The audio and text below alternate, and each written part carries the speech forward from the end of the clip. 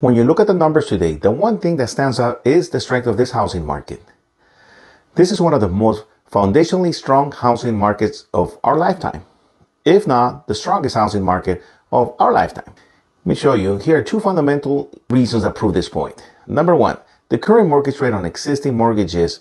First, let's look at the current rate on existing mortgages. According to the Federal Housing Finance Agency, as of the fourth quarter of last year, over 80% of existing mortgages have a rate of below 5%. And to take it one step further, over 50% of those mortgages have a rate of below 4%. Having so many homeowners with such a low mortgage rate helps us avoid a crisis with a flood of foreclosures coming to the market like in 2008.